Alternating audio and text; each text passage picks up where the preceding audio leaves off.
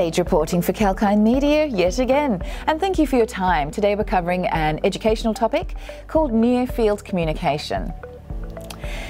Today we're going to discover a little bit more about near-field communication. What exactly is it?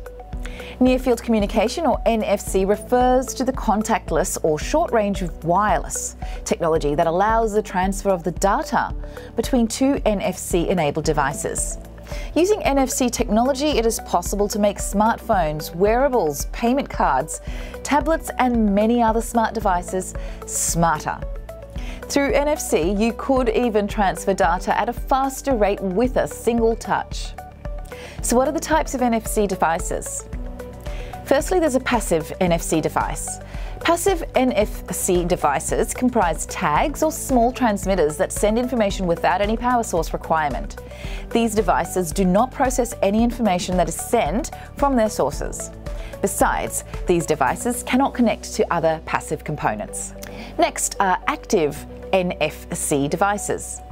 Active NFC devices can send as well as receive data. They are capable of communicating with both active and passive NFC devices. An example of an active NFC device is a smartphone. Another example of active NFC device is a card reader, most commonly used when one is travelling using public transport. What are the different modes of operation? There's peer-to-peer mode. In peer-to-peer mode, the exchange of information is allowed between two devices. The most common example is a smartphone. In this mode, both devices switch between active when they send data and passive when they're receiving the data. There's also read-write mode.